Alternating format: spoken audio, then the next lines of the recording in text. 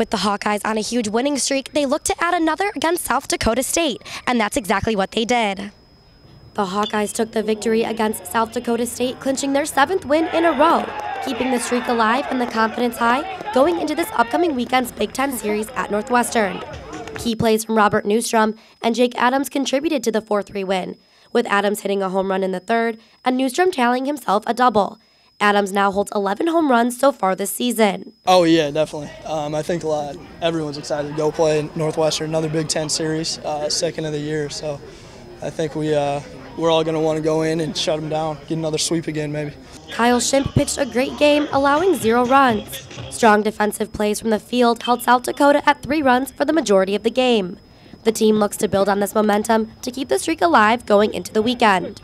It builds confidence, obviously. I think the guys feel good about themselves, and how can you not when you have 2 comeback wins like we had, against UNLV? That just doesn't happen. I mean, that doesn't happen very often, and if you don't have a good culture and you don't have a bunch of guys that really buy into the process, that never happens. But if you just keep plugging along, the game usually comes back to you and gives you a chance if you are still locked in and still engaged, and they were. But I really do think that the better we play, the more confidence you get, and that's just how it works.